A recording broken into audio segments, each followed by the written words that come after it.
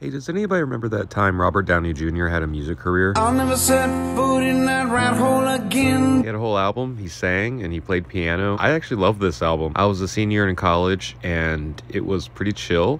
You have body.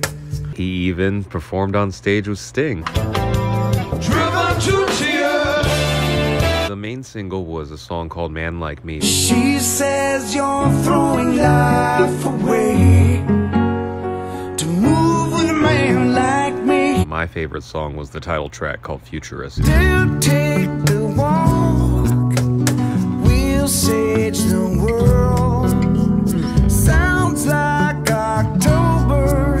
A futurist knows. He even covered the song Smile that was written by Charlie Chaplin, fitting because he played Charlie Chaplin in a movie. Smile, though your heart is aching.